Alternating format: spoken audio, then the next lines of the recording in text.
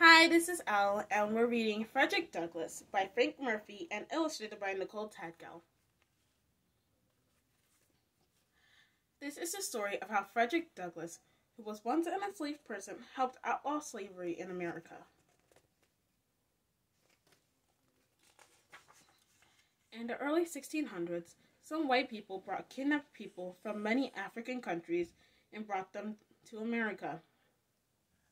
It was cruel. These white people sold the Africans to work for other people. They treated them as property and did not pay them for their work. This is called slavery.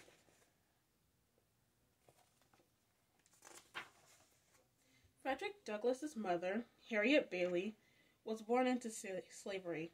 That meant Fredrick was born into slavery too. The people who owned Fredrick did not tell him his exact birthday. Fredrick thought he was born sometime in 1817.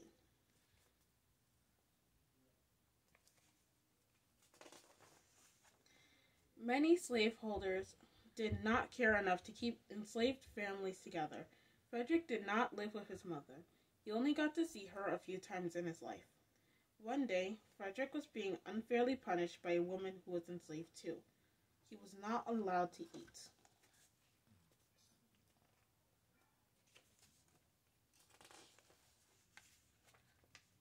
Fredrick's mother arrived.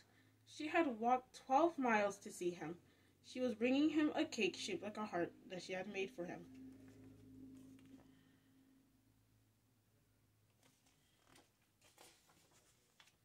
When she saw what this woman was doing to her son, she was very angry.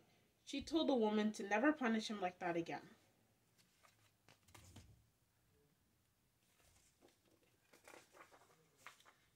Enslaved people were not supposed to learn to read and write, but the wife of Fredrick's slaveholder taught Fredrick the alphabet. She began teaching him to read. She stopped their lessons as soon as her husband found out. He and some other slaveholders were afraid that if black people did learn, they would have the tools to resist being enslaved.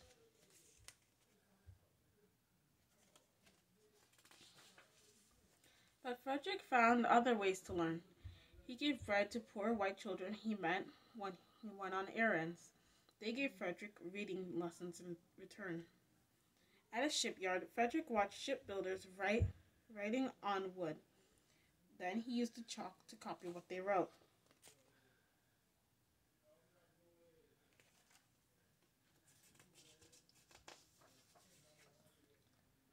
By the time Fredrick was 16, he had grown strong and tall. His mind had grown strong too. Fredrick's slaveholder was worried that he would learn too much, so he sent Fredrick to work for a different man.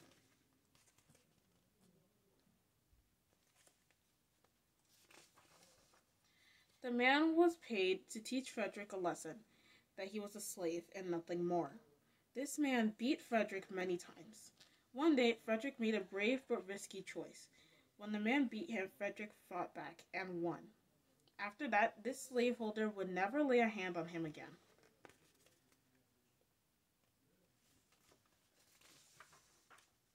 Fredrick kept reading. The more he read, the more he learned. He knew that white people were not better than black people. He knew that all people should be treated equally. He knew that people should not be enslaved.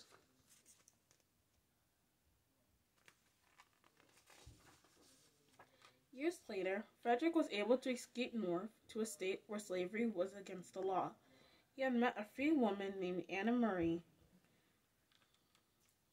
She was a housekeeper. She helped him escape. She snuck the sailor's uniform from her laundry pile so Fredrick could wear it as a disguise.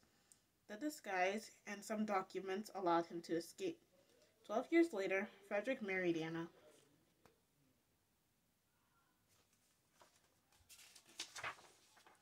In New York, Fredrick met people who wanted to abolish slavery. These people were called abolitionists. Abolish means to end. Fredrick told the abolitionists his story.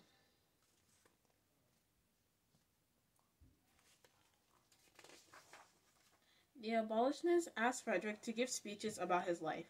He was a powerful speaker. They knew that he couldn't help others realize that slavery was wrong. Soon, Fredrick was giving speeches to thousands of people.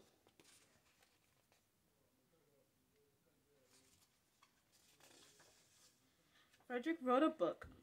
It described what he went through as an enslaved person and his triumphs in the fight for freedom.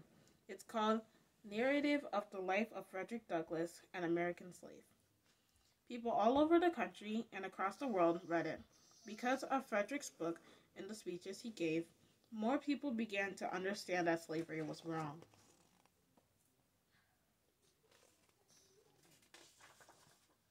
Fredrick and Anna had 5 children. Anna and the children helped Fredrick fight against slavery. Their home in Rochester, New York, was a station on the Underground Railroad. This was not an actual railroad. It was the name of a network people used and safe houses on the route north to freedom. These brave people helped the enslaved escape.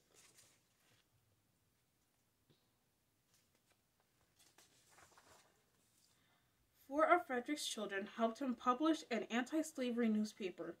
It was called the North Star. Lewis and Fredrick Jr. helped print the newspapers. Rosetta folded them. Charles delivered them.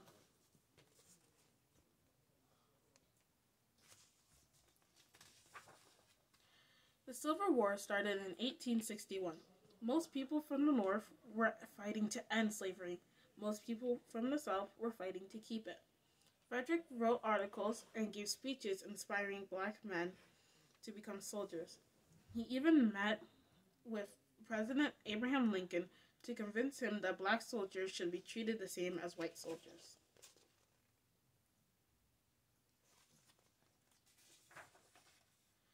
Soon, many more black men were fighting for the North over the next 4 years. 200,000 black soldiers helped the North win the war and preserve the United States. 2 of these soldiers were Fredrick's sons, Charles and Lewis.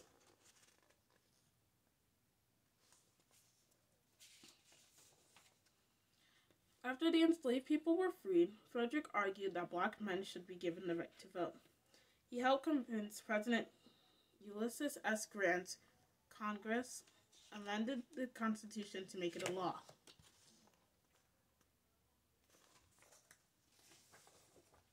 Fredrick made history in lots of ways, but not many people know about this.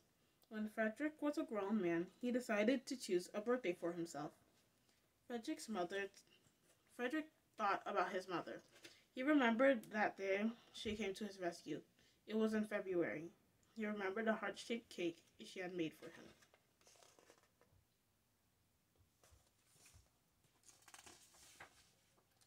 Fredrick decided to honor that memory of his mother and the love she showed for him. He chose February 14th as his official birthday, Valentine's Day.